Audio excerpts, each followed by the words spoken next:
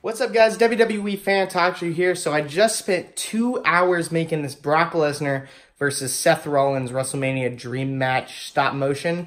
And it's about a minute long, so it's probably the longest one I've ever done. So I hope you guys like it. It's probably my favorite one I've ever done, the most I've ever done. I had to put on a weightlifting belt because my back was like giving out. I don't know, I'm too young to have that. But anyways, check out the video, comment down below what my next stop motion should be and how you like it, and rate it out of 10 stars or whatever. Check it out, guys.